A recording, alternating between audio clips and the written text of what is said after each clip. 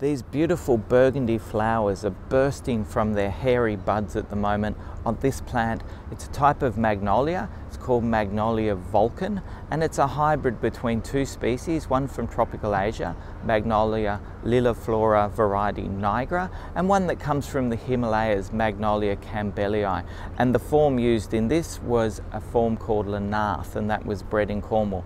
So this is a really international plant because it was bred in New Zealand, and it was bred for these striking burgundy flowers. It's also got quite an upright form, and it's a relatively small tree. It only grows to about 6 or 8 meters. It is deciduous, and the flowers tend to emerge before the season's new leaves, which makes a really striking impact on in a feature part of your garden. So here at the Royal Botanic Gardens, Sydney, it's growing at the entrance to our rose garden.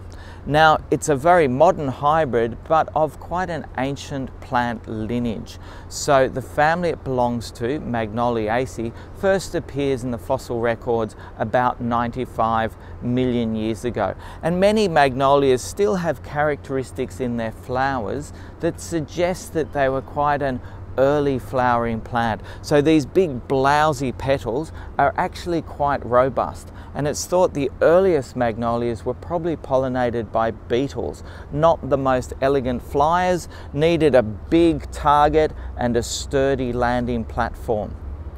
So Magnolia Vulcan, wonderful plant, beautiful burgundy flowers, and a terrific plant as a feature in a smaller garden.